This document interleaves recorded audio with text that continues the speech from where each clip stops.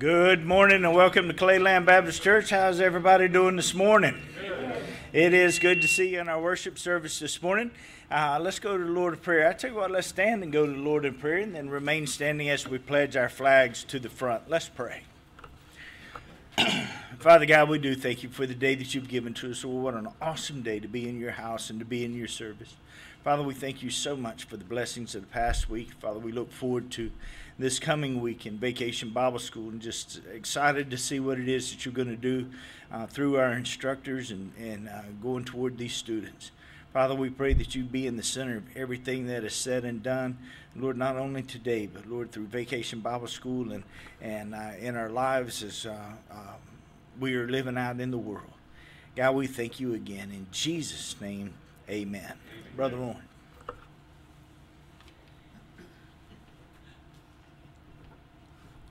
Good morning. Good morning. Let us recognize our flags to the front. First to the American flag. I pledge allegiance to the flag of the United States of America and to the republic for which it stands, one nation, under God, indivisible, with liberty and justice for all. And now to the Christian flag. I pledge allegiance to the Christian flag and to the Savior for whose kingdom it stands, one brotherhood, uniting all Christians in service and in love. Amen. You may be seated. Good morning. Our call to worship hymn this morning is found on page 2 if you're following along in the hymnal there. Holy, holy, holy.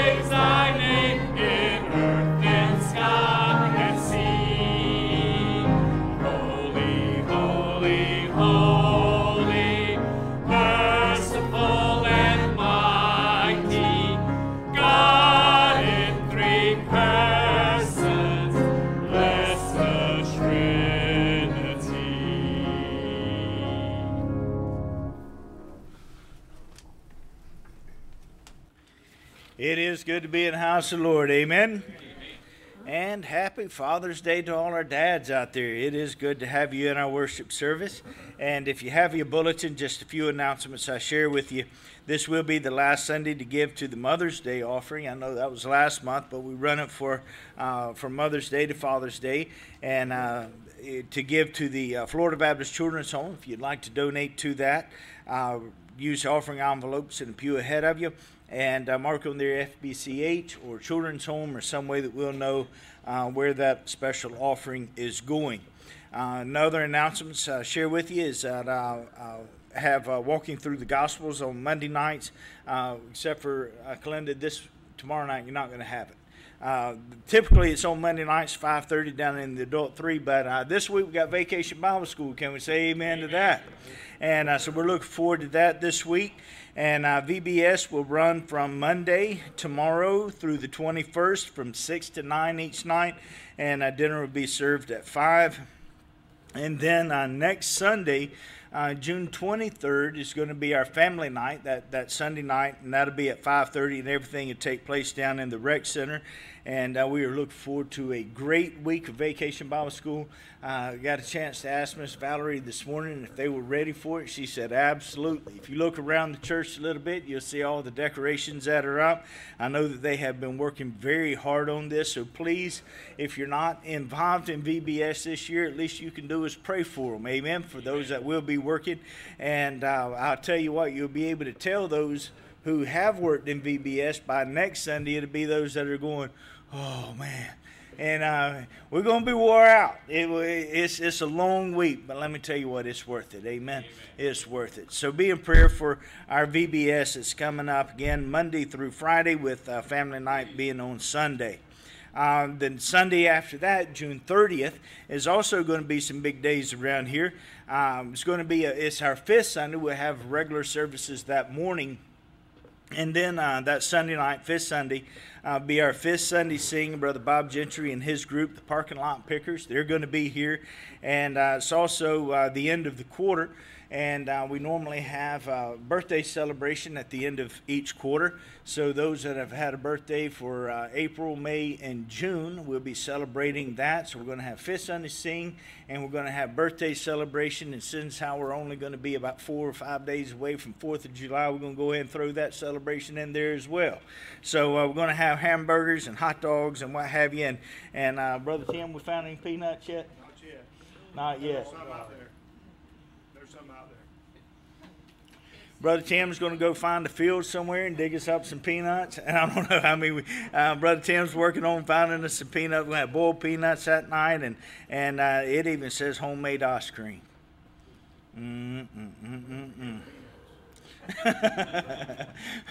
It's going to be a good day. Mark it on your calendar. June 30th begins at 5:30 again. Everything will take place down at the rec center. All right. Any other announcements we need to make? Yes.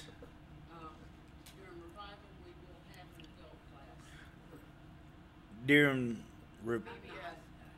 VBS. VBS. Okay. During Vacation Bible School, we will have an adult class. Okay. There is one more that I left out, and this is upcoming. This is in August. It'll begin August 18th. We'll have regular services that Sunday morning and Sunday night. And then at 11 o'clock morning worship, 5:30 evening worship. And then Monday through Wednesday, it'll be 6:30 each night. And that'll be our upcoming revival. Again, that is August 18th through the 21st. And Brother Eddie Blaylock will be our evangelist for that week. Now, I know that many of you know Brother Eddie, and he has been in our neighborhood for as long as I can remember.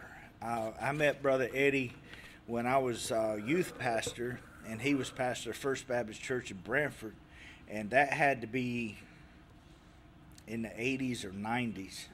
So Brother Eddie is not a stranger to this area or this community, and so we are looking forward to him being here again. That is August 18th through the 21st. All right. Any other announcements we need to make this morning?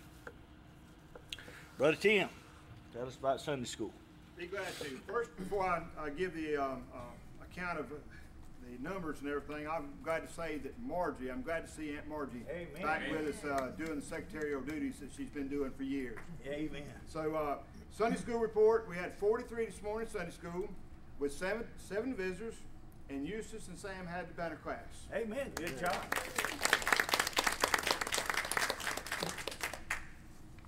It is good to be in the house of the Lord. Amen. Amen. I do want to take just a moment and introduce a newlywed couple to us.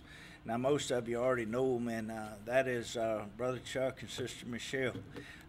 They got married 2 Fridays ago, isn't it? and I've been on a road trip already, and they're still married. So God is good. Amen. Atlanta, going through Atlanta, I heard was a little tough. It was a little trying, but y'all made it. May God bless y'all in all that y'all do. Thank you so much. Father's Day.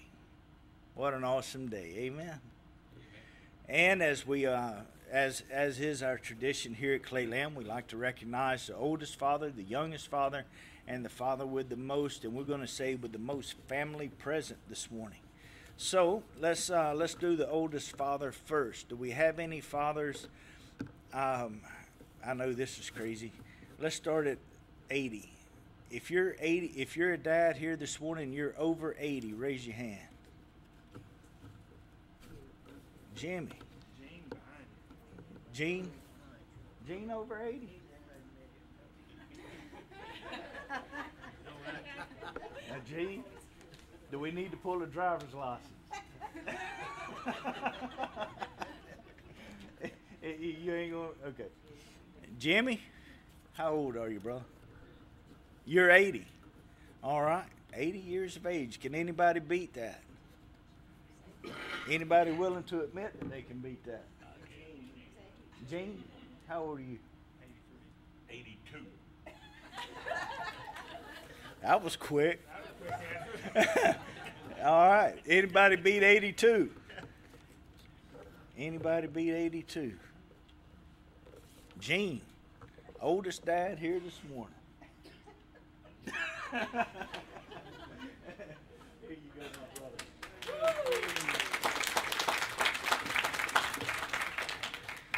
This is not as hard doing this with the dads as it is with the moms, especially doing the oldest mom. That's not comfortable at all, because you know you don't ask ladies how old they are. I will say this: according to our math, we were talking about this the other day. Come September, we will have at least 3 of our ladies that are over 90 years of age in our church. How about that? That's an amazing thing, isn't it? Amen. Youngest dad. Bobby, I know you a tad younger than I am. You 53? 54. You catching me, brother. All right. All right, we have 54. Anybody younger than... Who? Kenny? John? Oh, you're not saying, you're just saying he's younger than you are. Kenny? Who?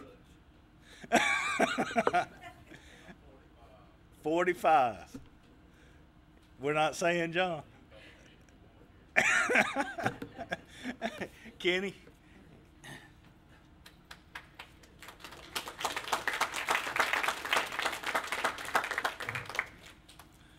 All right.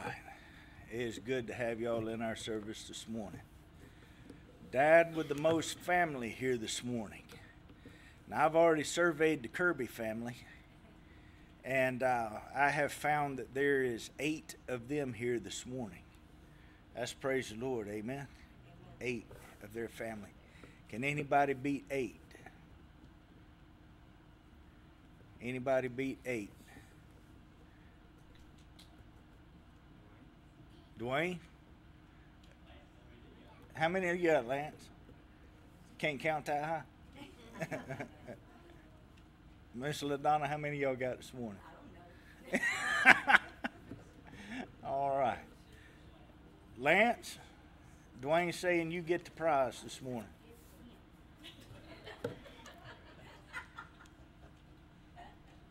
You want to arm wrestle for it? You want to arm wrestle for it? Dwayne, you got 8, my brother.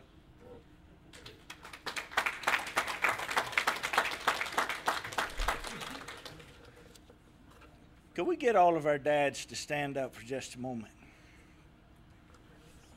All of our dads. Look around. These men representing the Lord Jesus Christ, not only in church, but with their family as well. Thank you, gentlemen. Brother Lawhon.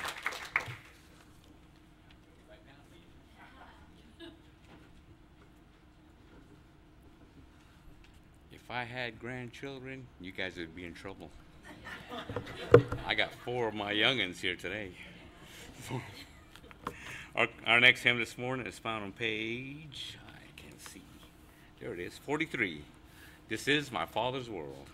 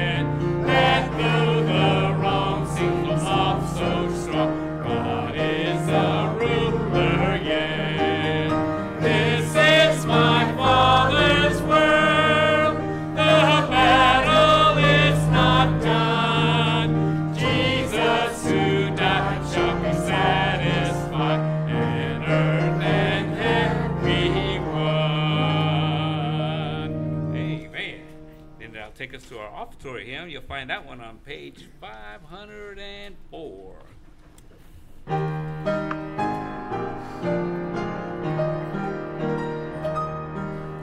God give us Christian homes, homes where the Bible is loved and taught, homes where the Master's will is sought, homes round with beauty your love has wrought. God give us Christian homes. God give us grace.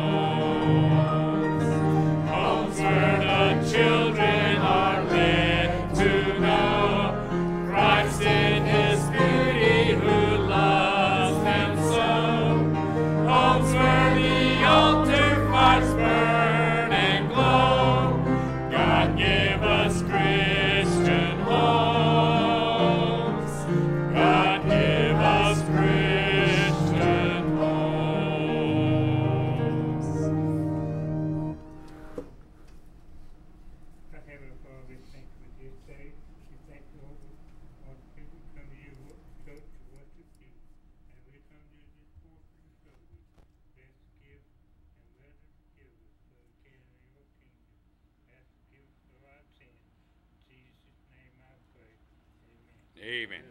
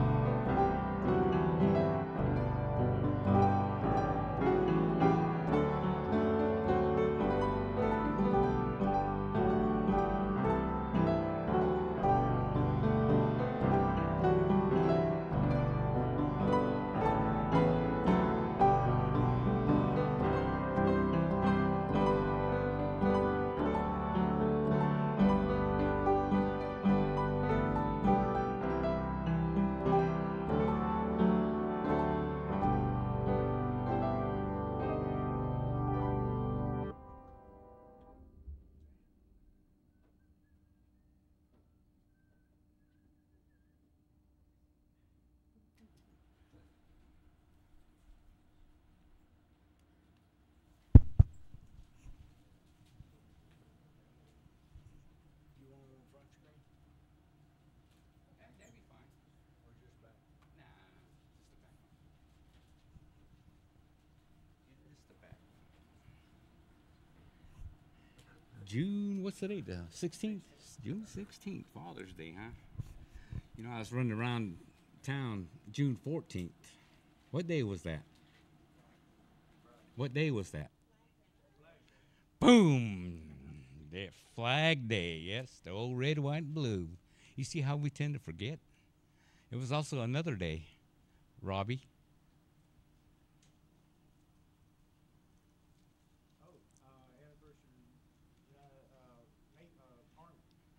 The birthday of the United States Army. How does Lawhon know all these things? Well, you know, it's been years since it's been drilled.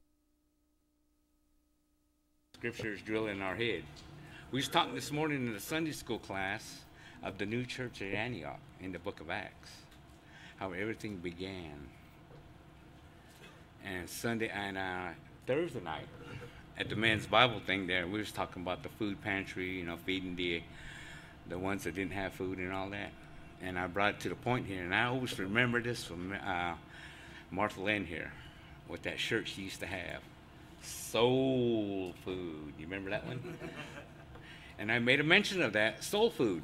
Vacation Bible School starting Monday. This one don't work? Okay, we'll go with the green one then. Army, all right. So, you know, I mentioned soul food. Vacation Bible School starting up. The men were saying, how can we participate more in the community at our meeting? I said, hey, we got Vacation Bible Schools coming up. Even the host church that was hosting the steak dinner was doing Vacation Bible School this week. That's how you can get involved. And like the beginning of the church at Antioch, Brother Eustace, 2 men at that dinner asked me, where is Clayland Baptist Church? I've never met these guys before, because there's different congregations. Where's your church at, Clayland Baptist Church? And I gave them directions and all that. I don't know if they're here today or not. Nope, I'm not seeing them. They didn't make it there. But recognition of today, Father's Day. Fathers, we have a responsibility. Make sure you got your Kleenex, all right?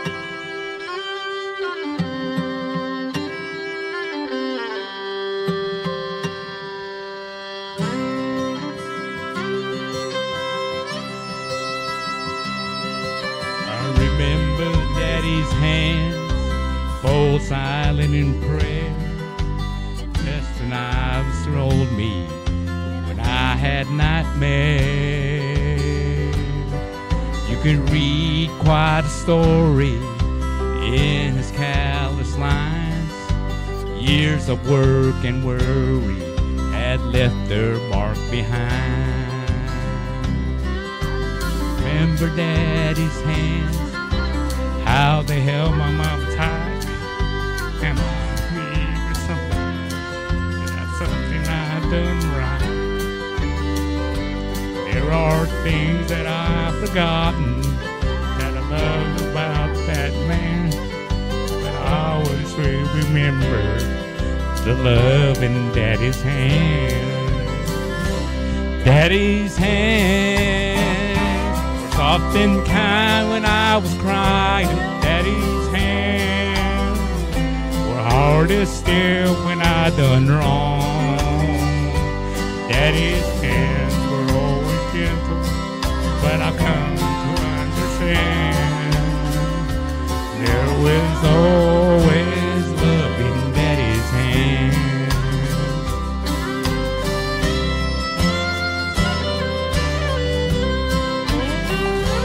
I remember Daddy's hands working till they bled, sacrifice unselfishly to keep us all fed. If I could do things over, I'd live my life again and never take for granted the love of Daddy's hands. Daddy's hands were soft and kind when I was crying. Daddy's hands were hard as steel when I went wrong. Daddy's hands weren't always gentle, but I've come to understand there was always love in Daddy's hands. Daddy's hands were soft and kind when I was crying. Daddy's hands were hard as steel when I done wrong. Daddy's hands weren't always gentle, but I've come to understand there were always love in Daddy's hands. Daddy's hands.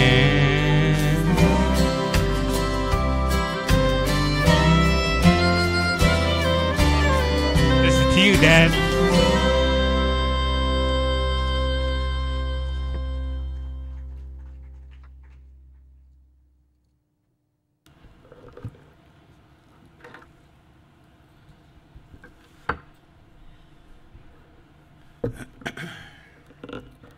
God is good. Amen.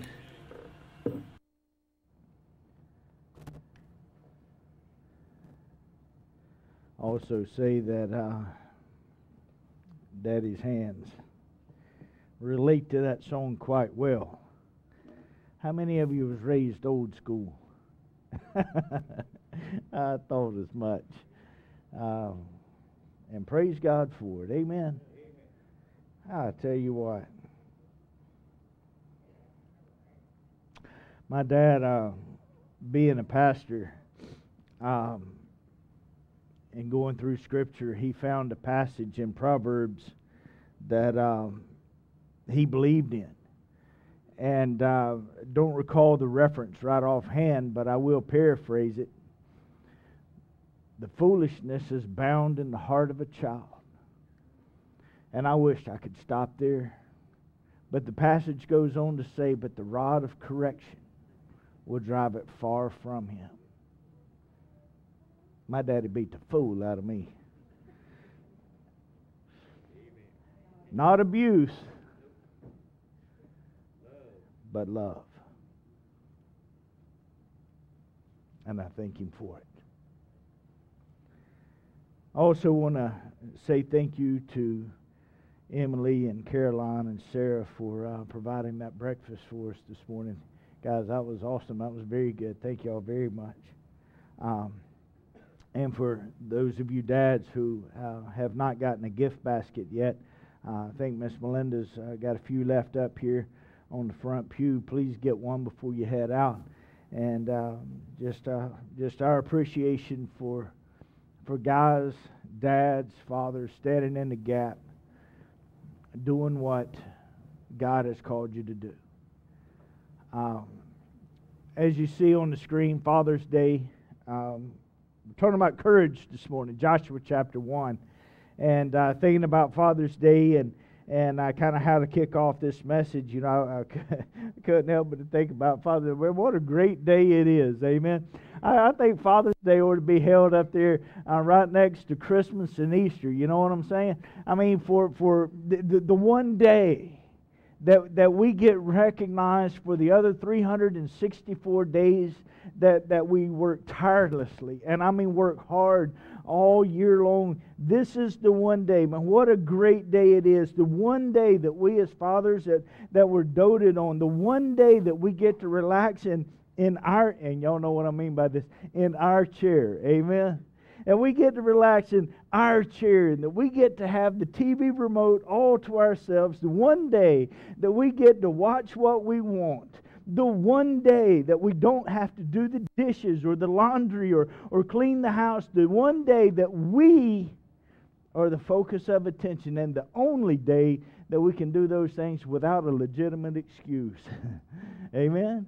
The rest of the times, guys, y'all need to be in the house helping. I'm just going to go ahead and tell you that.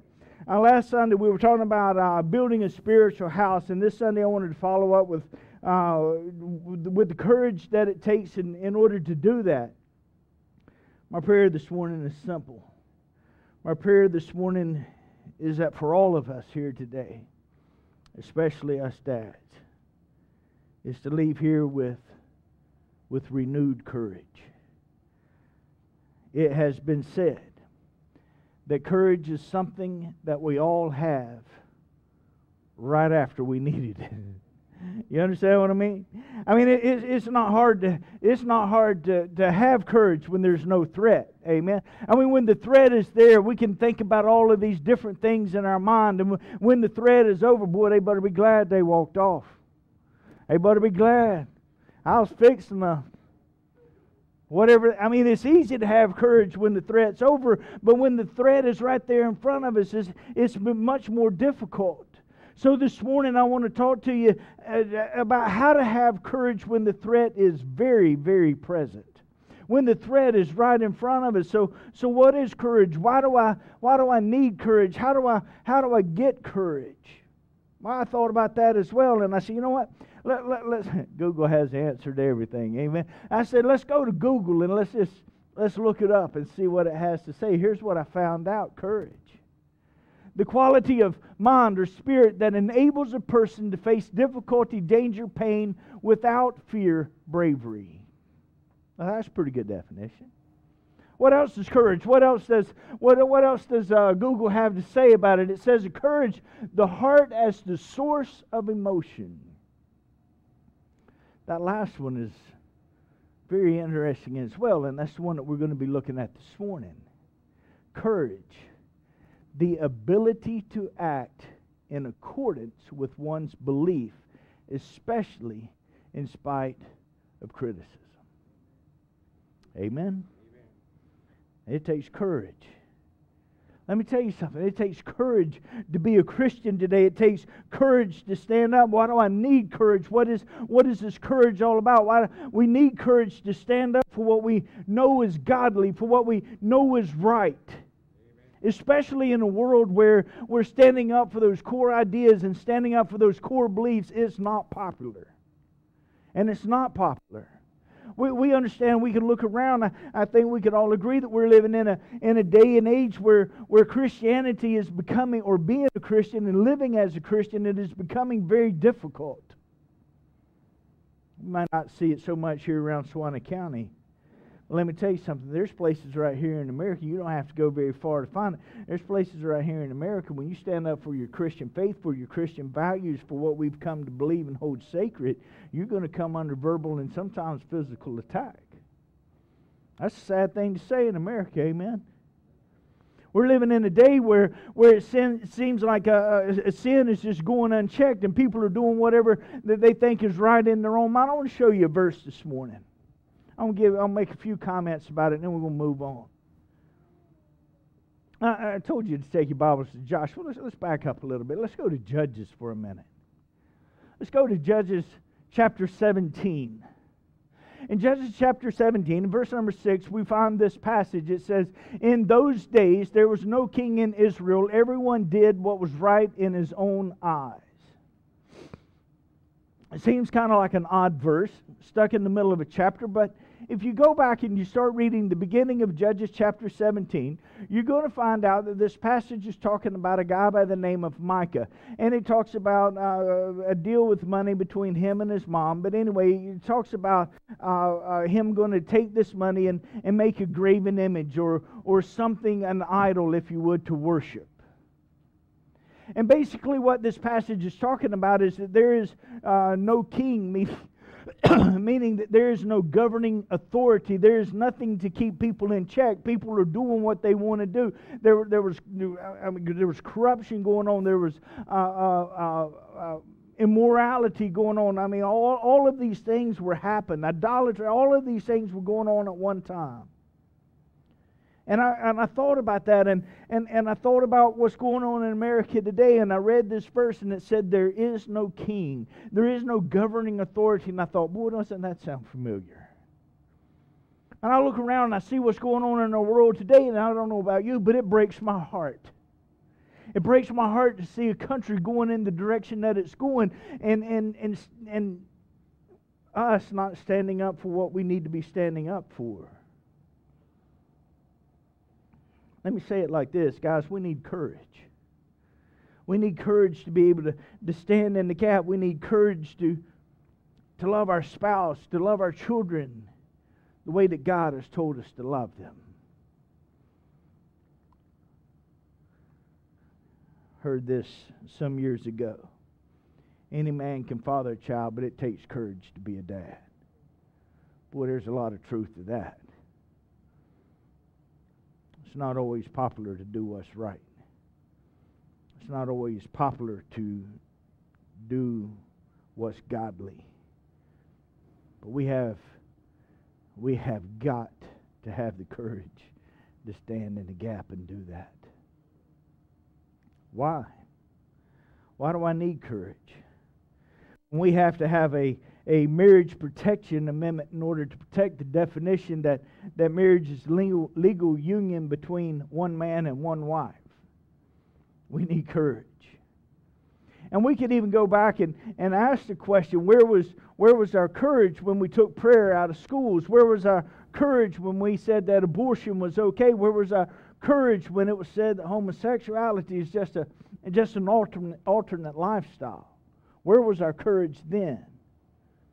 We need to have our courage today.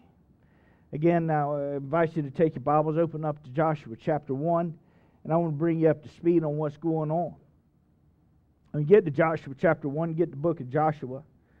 This passage is taking place right after Moses has brought the children of Israel out of Egypt. They've gone through the wilderness.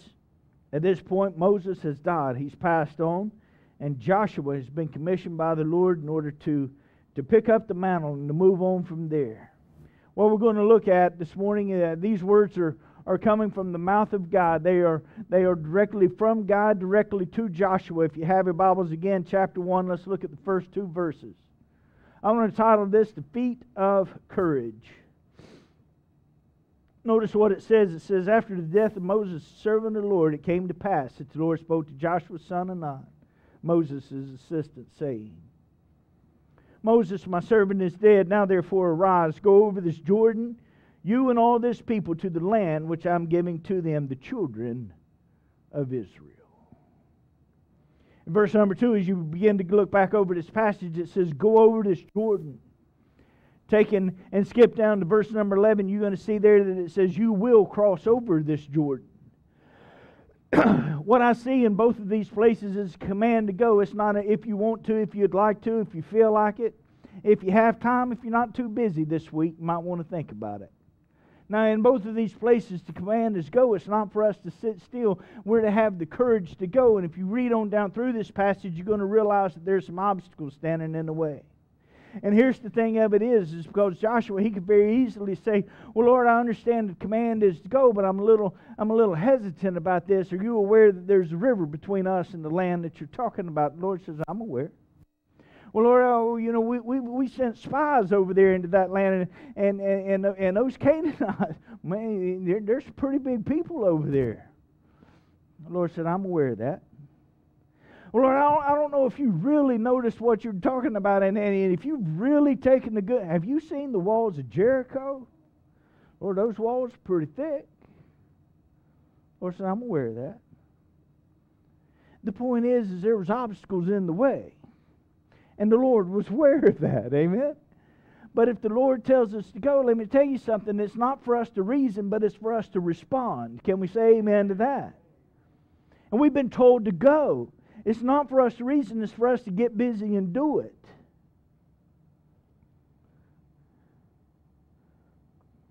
There's another place that I want to show you what Paul said in Philippians chapter 3 and verse number 14.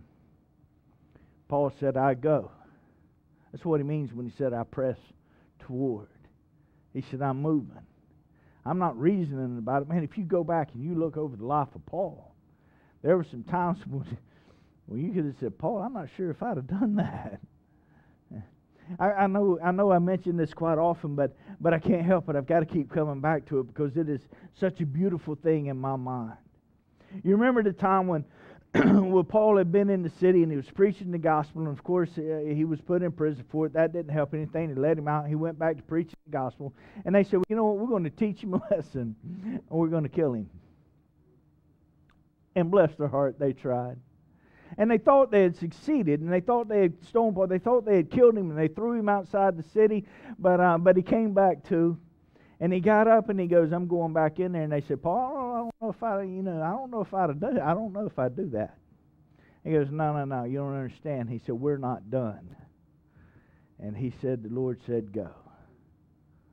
That's what he meant when he said, "I press toward the goal of the prize, the upward call of God in Christ Jesus." Well, if we could grab a hold of that, if we could really understand that. Actually, you know that there's another place in Scripture that Jesus told us to go. You'll find it there at the last chapter and last couple of verses in Matthew chapter 28, verses 19 and 20. If you go over there, you're going to find what we call the Great Commission, and it tells us to go. It tells us to teach. It tells us to baptize in the name of the Father and the Son and the Holy Ghost. It doesn't say if you want to, if you feel like it, if you have time next week. It says go do it. That's what it tells us. But Lord, you don't understand. There's a river that stands between me and them. There's I can't cross that river. Lord said go.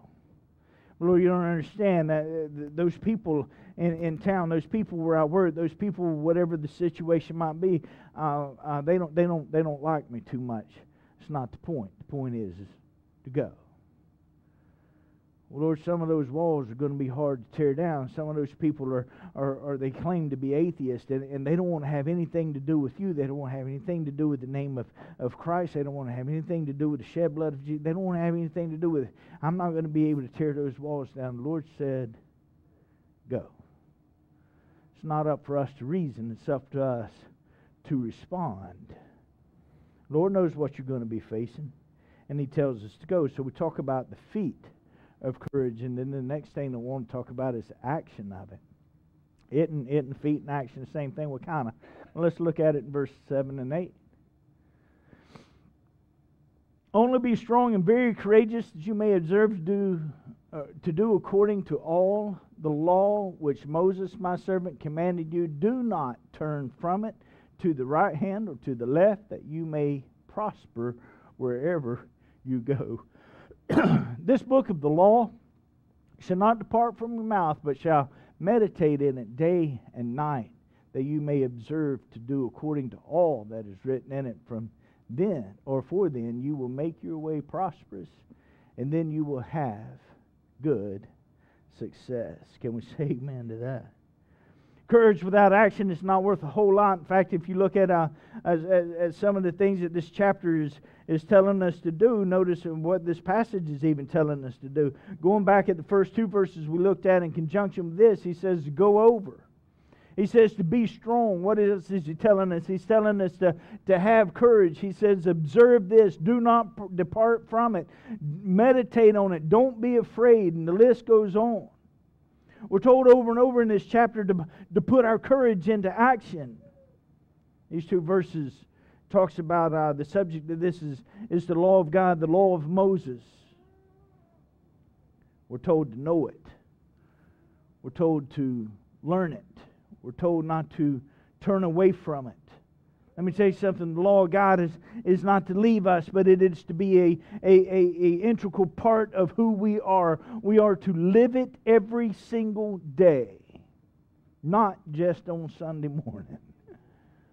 Every day, every Sunday night, every time we have church, we will try our best to be here. Live the law of God. But the law of God, living that, is just not for when we have worship, is it?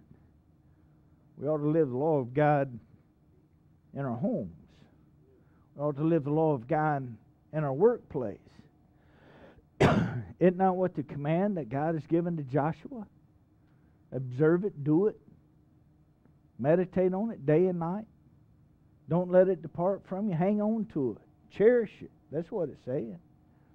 Brother Lawhon mentioned Tuesday night or Thursday night steak dinner a little while ago.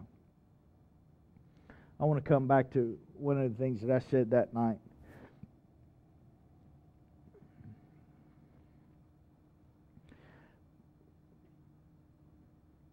I've used this statistic before. 50 years ago, Gallup poll said 90-something% of America was Christian. It's a pretty high number, amen?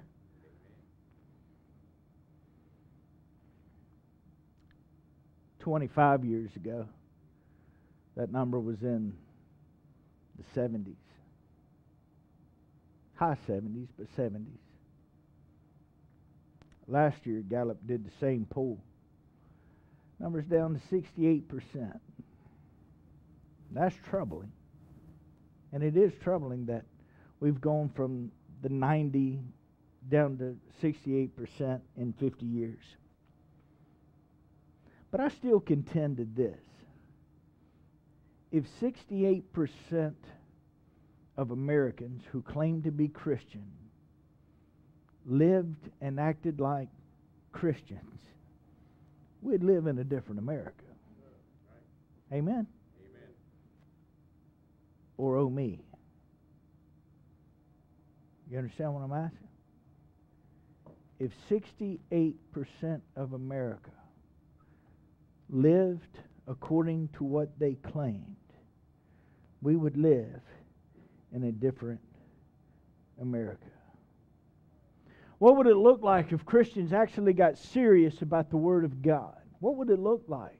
What would it look like if we took the Lord at His Word and we meditated on the Word of God, not just the law of Moses, but if we actually meditated on everything that Jesus had to tell us and put it into practice and actually did what we were told to do and followed the commands of God, what would America look like today? I guarantee you we would be a whole lot better off than what we are right now. Can we say amen to that? Number 3, the face of courage. What does courage look like? Skip down to, or go down to verse number 9. Have I not commanded you? What does he say? Be strong and of good courage. Do not be afraid, nor be dismayed, for the Lord your God is with you wherever you go. Words coming from God. They're directly from God, directly to Joshua. Notice commands again. Be strong, have good courage, do not be afraid, do not be dismayed. That word dismayed is a very interesting word. How many of you have a Bible translation other? This is New King James. How many of you have something besides that? How many of your Bibles use the, let me do it like this. How many of your Bibles uses the word dismayed? Okay, a few of them. How many of your Bibles use the word discouraged? All right, a few of them. And see, dismayed and discouraged is the same thing, same word. And I find that interesting because he says at the top of the verse, he says, have good courage. Don't be discouraged. Amen? Do you see that? Have good courage. Be strong. Don't be afraid. Don't be discouraged. Why? Why shouldn't we be discouraged? It seems like sometimes that the world is just absolutely falling in on top of us, and you're right, sometimes it is. Sometimes life is not a box of chocolates. Sometimes it gets left in the windshield on a hot summer day and it all melts. Sometimes it just doesn't go our way, does it? Sometimes there's obstacles in our path. Sometimes there's a river. Sometimes it's the people that live there. Sometimes it's the walls. Don't be discouraged. Have courage. Go.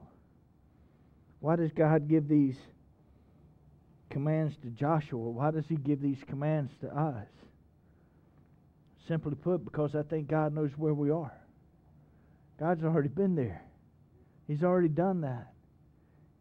And what does He say at the end of that verse? I'm with you wherever you go. That's why we ought to have courage. We're not in this thing by ourselves. Amen? And God's with us. And we need to put that into our mind. We need to plant that in our mind. We have to have the mind of courage. Look at verse number 13. Remember the word which Moses, the servant of the Lord, commanded you, saying, the Lord your God is giving you rest and is giving you this land. It's yours.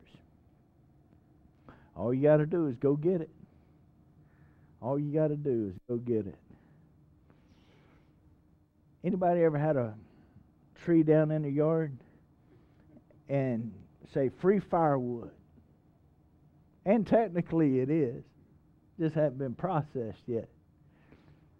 You get a phone call. Is it cut up? No. It's not cut and split? No. Would you cut it and split it for me? And still give it to you? Come on, man. You got to put some effort in this. It's given to you. Man, it's not a tree they had to cut down. They didn't have to cut it up. They didn't have to split it. All they had to do was go in there and take it. God had already given it to them. All they had to do was follow the commands of the Lord. And so that comes to our strength. Where does our strength come from? Our strength comes from God. I know we skipped over it a while ago. I want to come back to verse number 5 for just a second. No man shall be able to stand before you all the days of your life. As I was with Moses, so I will be with you. I will not leave you nor forsake you. And we read that in verse number 9. Let's look at it again. For the Lord your God is with you wherever you go. Man, that ought to give us some strength. Amen.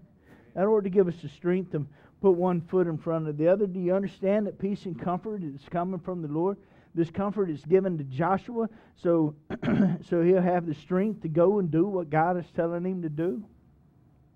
Sometimes the Lord might be asking us to do something. Sometimes we know what the right thing is to do. Sometimes we know when things are being said or done at work that we know ought not to be going on, we ought to have the courage to call it out.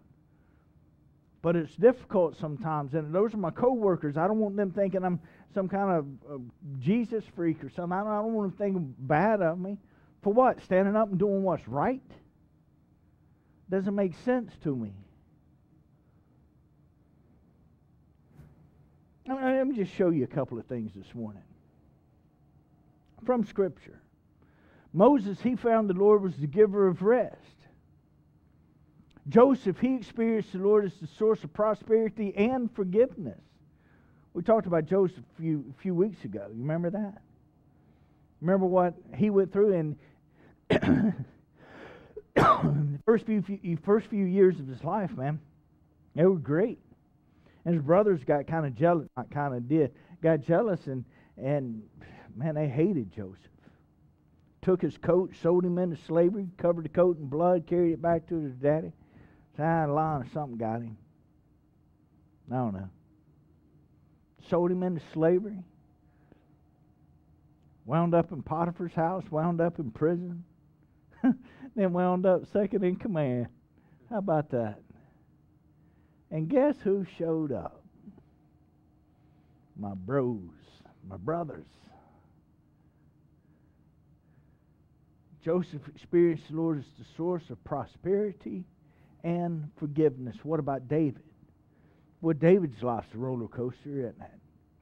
David knew the Lord as the foundation of victory. Talked about Psalm 61 a couple of Sunday nights ago. David was in one of those situations in life where he seemed like God was 1,000 miles away. In fact, David says, Lord, I'm crying to you from the ends of the earth. And then David says, but Lord, I know what you've done in my past. I know what you're doing today, and I know what you're going to do in the future. You are the foundation of my victory. Talked about Paul a while ago. I talked about another roller coaster. Paul enjoyed the peace of the Lord in every trial. Could you imagine being a missionary today, going through what Paul went through? Good gracious. John.